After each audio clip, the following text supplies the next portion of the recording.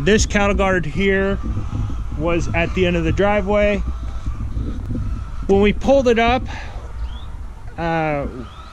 we wrecked one of the sides, and so in trying to fix it, we screwed up the other side. So we bent the I-beam. See, the I-beam's all tweaked on that. I think this side is the side we first screwed up.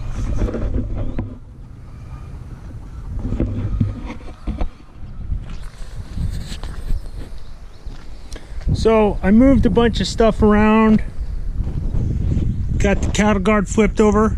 You could see the bend in the beams better now. That one on that side is easy to fix. This one here, see, it's got the dog leg in it. That's going to be a little harder to fix.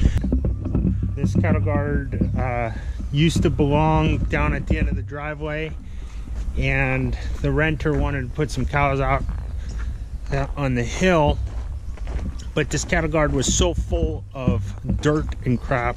It's kind of a lot like this one right here. I'm going to show it to you.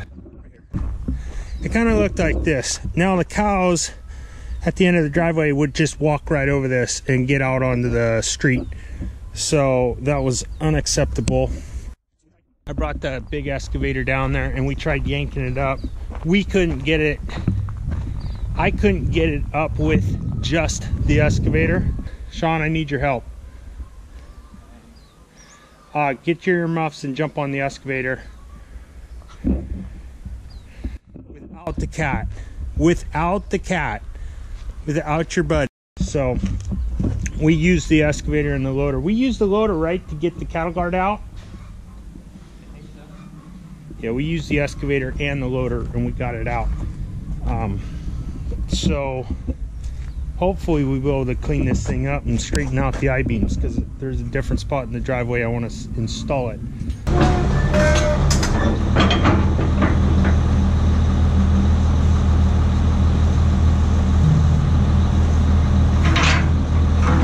Don't ever do that, it's unsafe.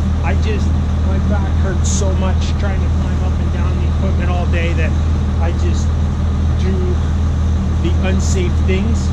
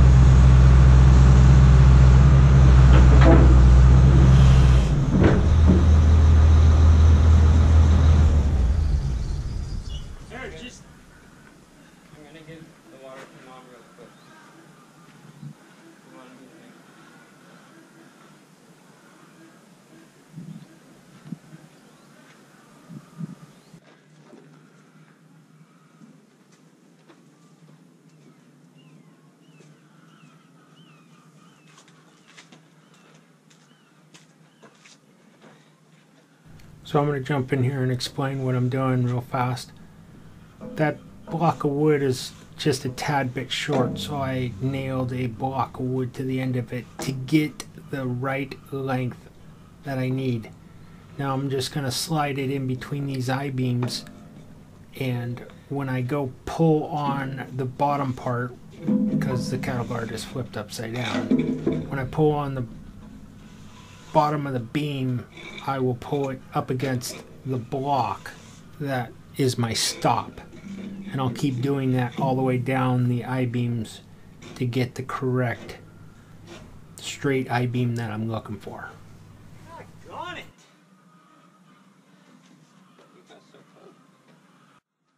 I need a sledgehammer.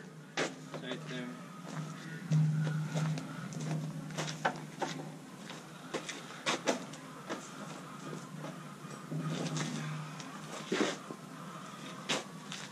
Never gonna get that full of dirt. Should have cleaned it out 10 years ago. Should clean it out every 5 years. Maybe every year. What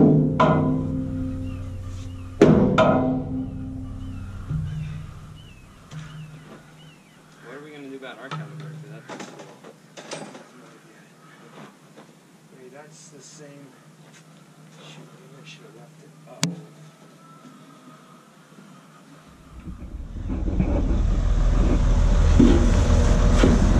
See, so this beam here had a bow in it. It had a dog leg in it, right where the block was, where this was. Because see, when I reached around trying to pick it up, I gone and pulled this in. See, it's all fractured. Well, you don't see the fracture here on this side, but you can see the, you know, I bent the steel throughout the whole thing.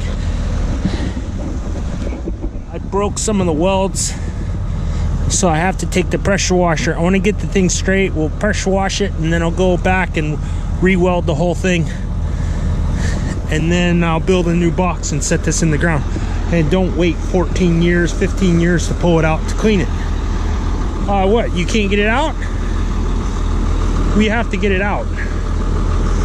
We have to get it out so we can put it on the other side and do the same dang thing. There you go, just keep doing it. Slow and steady.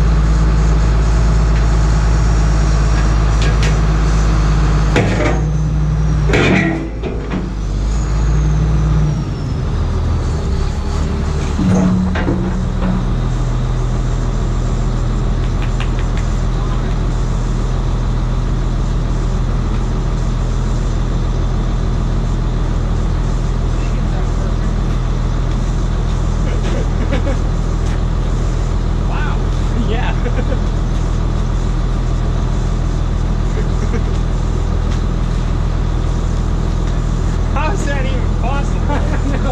People are gonna think I'm faking that.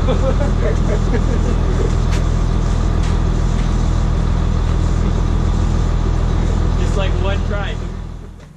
That's all I'm gonna do for that there, and then with the welder out here, I'm gonna use the old Lincoln Buzz Box.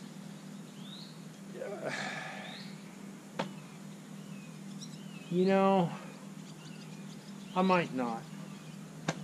I might not.